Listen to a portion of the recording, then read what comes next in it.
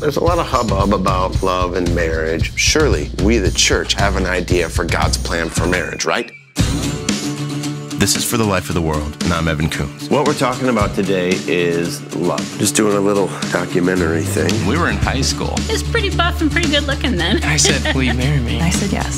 So when it comes to family, what are we saying yes to? The deepest truths about marriage and family, they are in the Bible. We just have to dig deeper.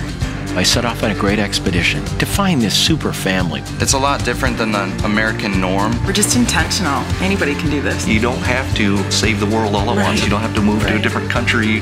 God so loved the world that he gave. Why? For the Life of the World, Episode 2, The Economy of Love.